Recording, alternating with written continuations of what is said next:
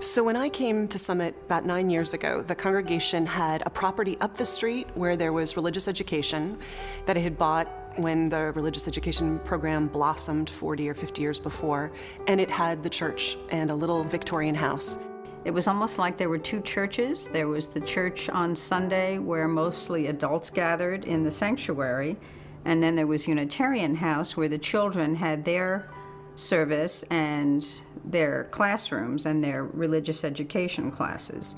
And the two didn't always come together, and it began to be divisive, I think.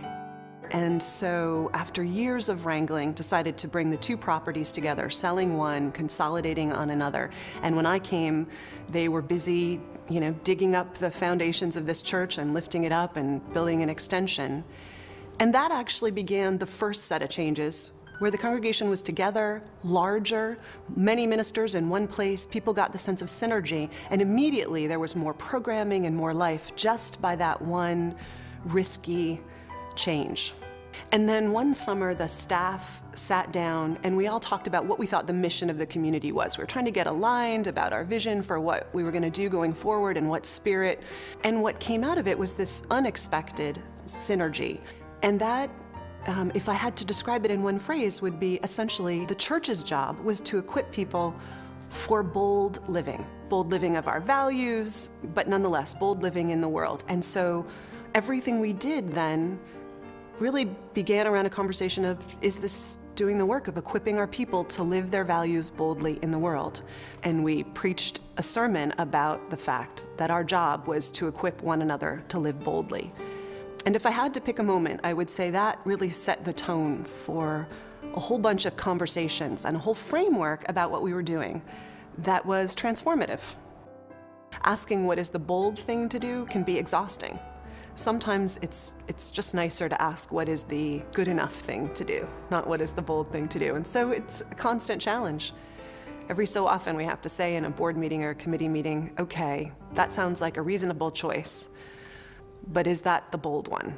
And are we called to the bold decision in this case? And sometimes you don't want to be there, but we're trying to call each other there. The staff had a long, extensive discussion about permission granting.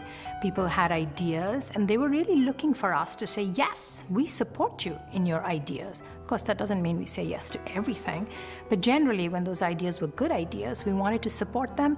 And what we said to people was, great, you got this brilliant idea. We'll figure out the systems and the strategies to make it happen. They come to this place with things they want to do, with dreams, with hopes, and we have to give them a way to do it.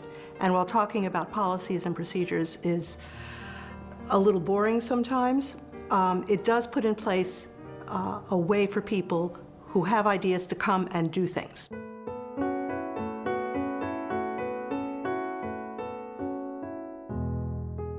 So after a few years of this happening all around us in every aspect of our religious lives, it actually came to be our 100th anniversary. And so 2 lay people were chosen and as the head of our Centennial Committee, and they were basically told, you tell us what it should look like. What do you think it should look like for us to celebrate our 100th birthday appropriately? We thought that after speaking with the leadership in the congregation that raising $100,000 in our 100th year to give away would be appropriate. Lots of congregations use their centennials to raise money. Usually it's for an endowment or to change something about their building, but their idea was, we're going to give it all away, every cent.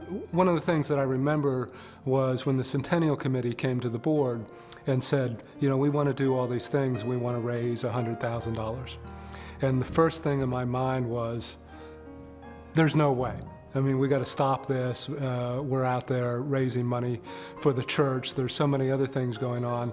And kind of right in the middle of that thought, I said, this is insane. I have this group of people who are very enthusiastic about doing this. They've got great ideas. They want to raise a lot of money. And of course, we should encourage them to do it. But also, we asked everyone in our congregation if they could come up with ways to live this service throughout the year.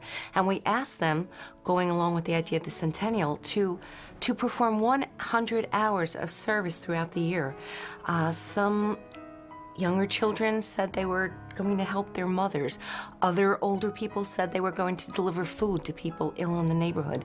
But I think what happened was we started the momentum and we tried to involve as many different people and as many different parts of the church as possible so that everybody was involved, and it just kept on rolling and rolling and rolling. We feel very grateful to the congregation for stepping up to the challenge and meeting it in many different ways.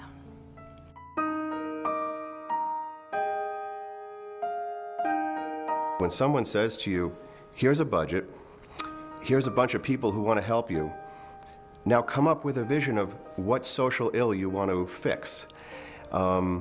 It's a dramatically interesting moment because now you have to say, okay, well, what is important to me and what is achievable and how can I do the best I can with the limited resources we have? And what I came up with their help was to go into a challenged community. The issue was, could we find one where we could partner with the mayor, with the actual administration, with the superintendent of schools, so that we would not be going in at a level where we would not be able to have an impact. I wanted to bring us in at the highest level of their government to ask them a very important question: how can we help? And they were very receptive to that. And the mayor put us in touch with one school in particular, the Chancellor Avenue School. It's an elementary school, and we made connections with the principal, the vice principal, the PTA, even some of the teachers. You know, they didn't know what a Unitarian was. We kept being called the Ukrainian church. But be that as it may, everything sort of coalesced very well. They were very welcoming. We discussed tutoring, maybe tutoring in reading and math, and just starting and ending with that and seeing how far we could get. We did that for maybe 6 weeks. It worked extremely well. When that word spread among our congregation, we had more and more people in the congregation who wanted to go down and wanted to tutor. We ended up having more volunteers than we could handle. We had more volunteers than there were kids to tutor. From there, we moved into other areas in Irvington. We actually were involved in the beautification of the school itself. There was a day in the spring when they asked us to come down, help them plant things and beautify the place, and we had easily 30 congregants go down there and do this, and it was just a wonderful, wonderful experience. And Irvington has been a 100% positive experience for all of us. I think many people in our congregation needed to respond to the war in Iraq in a way that felt meaningful to them. And one of the ways that we in worship were able to do that was to ring our gong and chimes in honor of the American soldiers who had lost their lives there, and as well as the Iraqi services and civilians who lost their lives there. And that ritual that we did every Sunday at the end of service became very powerful, and it was able to hold both people who were for the war and people who were against the war. A Moving Towards Peace committee was formed in order to understand how we're going to take a stand on peace. One of the central things that they did was to make a display on the front of our congregation building, front of the sanctuary building, that had ribbons, beautiful ribbons in all different colors, and on each ribbon was written the names of U.S. soldiers who had lost their lives, and each ribbon had a different meaning, whether it was a soldier in New Jersey or 10,000 soldiers in Iraq, or 100,000 civilians. Each ribbon was beautifully displayed, and it transformed our actual building from one that people in the city of Summit overlooked again and again to this place where people knew that something was happening here. And then on Memorial Day, the Moving Towards Peace Committee led a service. And then after that service, they read each of the names right in front of this display for anyone to listen to.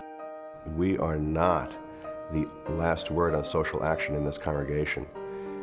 There is a huge amount of social action that goes on completely outside of our initiatives, and we love that. I think what's magical is that's the first 100 years.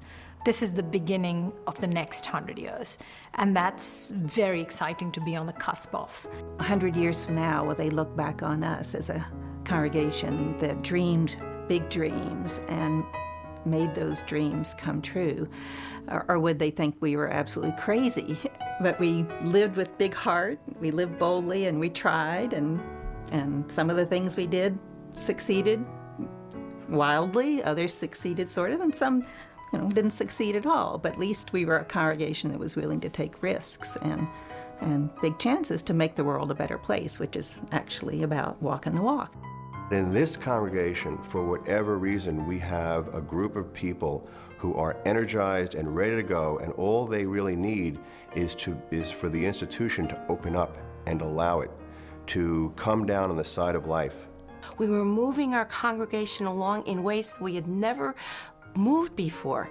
And now that we're there, I see us continuing. If we keep doing what we're doing, it will touch more and more people, and will have a bigger and bigger impact.